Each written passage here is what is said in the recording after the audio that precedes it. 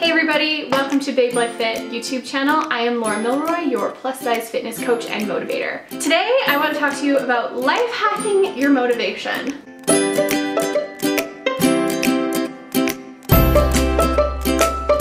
One of the main objections that I get when people are trying to get healthy or get fit is that they say they lack the motivation and they just can't get motivated and inspired to work out every day. Believe it or not, there are some tips and tricks you can do to not just get motivated, but stay motivated. On one hand, it's complete bullshit because you own your thoughts. But on the second hand, there are times where it is just difficult and life throws so much at you, and the last thing you can do is be your own cheerleader. So I wanted to give you some tips and tricks and a few little things that you can do, not just to get motivated, but to pull yourself out of a funk and to stay motivated. The first and probably most important trick that I have is finding your why. Why do you want to get fit? Why do you want to go after your goal? What is the reason driving you to even want this in the first place? Knowing why you want to pursue a goal in the first place is probably one of the most important things that you can do to actually reaching that goal, because it is going to be what's driving you every step of the way. Every time you hit an obstacle, you will be remembering why you wanted to reach that goal in the first place. Being able to write it out, build it into your story, keep telling yourself the reason why you want to pursue something, it will help you so much to motivate you to get where you want to go, to be able to see the finish line, to be able to keep going when things get tough. And so making sure you identify that for yourself is so important.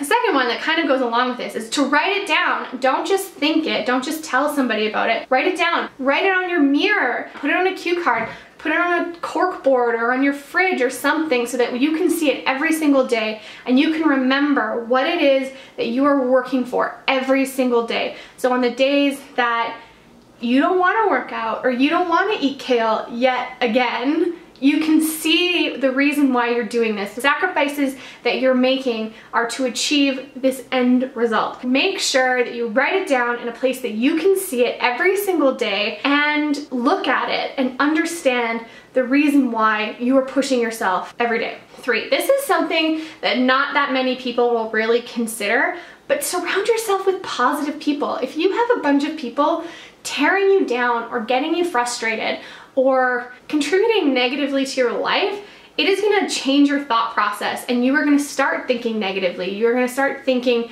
cynically and critically instead of being positive yourself. If you can surround yourself with positive people, you will be uplifted, you will stay motivated, you will be optimistic that you can actually reach this goal and that you can, continue on the path that you're on. It is so important to stay in a positive mind frame, and if you can do that, you will undeniably find success.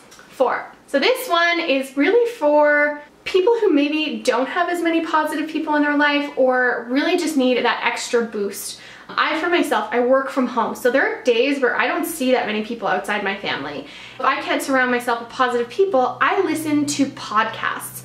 I listen to inspirational and motivational podcasts that help me stay in a positive mind frame and can talk about other people who have reached their goals, whether it's business or fitness or mental health or whatever it is you're going after. It really helps to keep you in a positive mind frame and also see that you're not alone. There are other people who are going through obstacles and you can get through yours as well. Honestly, listening to some really great podcasts will totally help you stay in a positive mind frame and help you get that motivation back when you start to lose it a little. I have a few podcasts that are personal favorites. I will list them in the description below so that you can have a look and see if maybe it will help you stay on track as well. The 5th and final tip that I have for life hacking your motivation is stop the bad thought process. Everybody does it. We get into a place where things are happening to us, shit's going down, there's another obstacle, it feels like we can never get on top of anything, and we start to throw ourselves a little pity party. We start to become the victim of our circumstances. We start to blame other people or just, feel really bad about ourselves, blame ourselves. The fact of the matter is that you're not at the end of your journey, you're in the middle, and so why do you expect it to look like the finish line when you're still on the course? So when you have these bad thoughts in your head, recognize them, own them, and say, nope, I am not going there today. I am going to listen to a podcast. I'm going to go for coffee with a friend. I'm going to do something completely different to get myself out of this bad mind frame, listen to some fun music, jump up and down, just get excited about something and go talk to someone who is excited about something so I can get excited about something. If you can do that, it really helps pull you out of the bad thought process. The more you think negative thoughts, the more you will think them. If you can change that course a bit and start thinking more positively, then your mind will start building neural pathways to having a better thought process, to being more positive, and not letting yourself go down a really negative rabbit hole that we all can get caught up in sometimes. So I hope some of these tips and tricks will help you get and stay motivated, and I would love to hear if you have any more of your own. If you can post them in the comments below, send me a message, find me on Facebook, Instagram, Snapchat. I would love to hear from you and hear about your thoughts on staying motivated and the tricks that you use to have a positive thought process. As always, I hope you'll like, comment, and subscribe below. I would love to hear from you, and make sure you stay tuned for the next episode. Thanks so much. Have a great day.